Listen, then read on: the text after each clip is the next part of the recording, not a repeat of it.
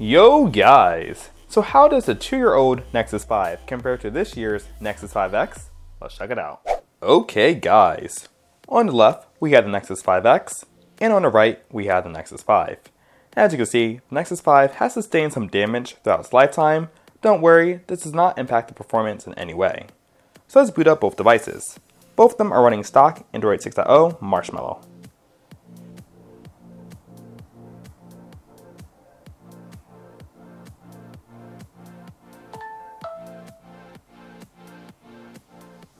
Okay, so as you can see, the Nexus 5 booted faster. Keep in mind that the Nexus 5X does have a forced encryption, so that will impact the boot up time. So like I mentioned, both devices are running Android 6.0 Marshmallow, and both are on the same Wi-Fi network. Let's use some benchmarks on the app opening speed test. We're going to begin with the Antutu benchmark. The Nexus 5X is running this in 32-bit mode, just to match the 32-bit CPU on the Nexus 5. Okay, and the results are in, and as you can see, the Nexus 5X scored significantly higher than the Nexus 5. Now I do want to mention, on the Nexus 5, the Antutu benchmark actually crashed twice. I have no idea why. They're both on the same version, they're both updated, so maybe just something with Marshmallow and the Nexus 5 they had to fix. So maybe the low score could be because the benchmark couldn't finish. Like I said, I tried it 2 times and it kept crashing, so we're going to keep with these scores as far as Antutu. But in any case, as you can see, the Nexus 5X does score higher than the Nexus 5. Next, we're going to do the 3D Mark benchmark, which will stress the GPU on both devices.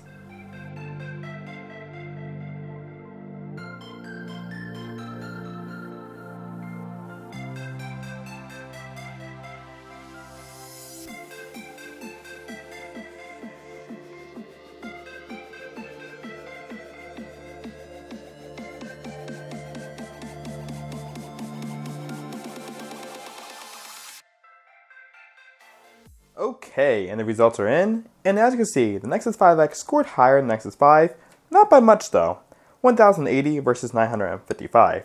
Now keep in mind, the Snapdragon 808 does have an aggressive thermal throttling, so this definitely will make an impact considering that we first ran an Antutu benchmark, and then the big cores are being turned off for this benchmark comparison, so that'll probably make an impact within this benchmark. Okay, finally, let's run Geekbench 3.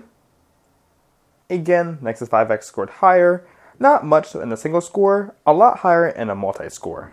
So as you can see, as far as benchmarks, Nexus 5X definitely has a big lead over Nexus 5. But let's see how this compares in the regular app opening speed test. Let's start with the Facebook app. 1, 2, 3. Okay, both open at the same time. Let's do YouTube.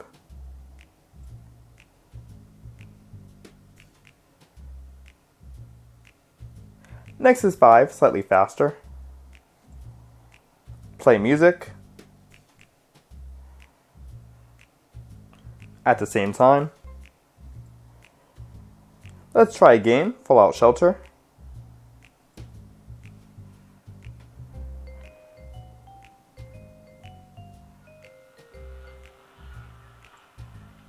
Okay, both were at the same time again.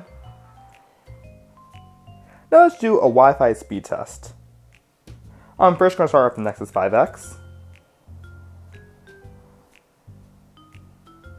Okay, now let's switch over to Nexus 5. Interestingly enough, Nexus 5 got a slower download and upload speed versus the 5X. I actually do notice this in everyday use because I feel like Nexus 5X seems to be a little bit quicker when accessing Wi-Fi versus Nexus 5. Again, your results could vary. Alright, finally, let's open up this Google Camera app on both devices.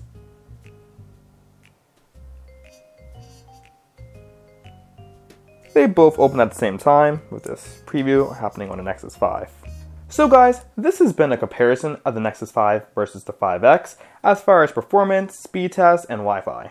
When it comes down to it, both devices are really good. With Nexus 5X, you are getting an increase in performance despite having a little bit less RAM, but the performance is definitely there and noticeable. However, it comes down to whether the Nexus 5X is a $300 upgrade. It might be for some, might not be for others. So guys, definitely leave your comments down below. If you liked this video, give it a thumbs up. Don't forget to head over to Twitter and follow me at DaveBben. And as always, thanks for watching and stay tuned for another galvanizing video. Thanks.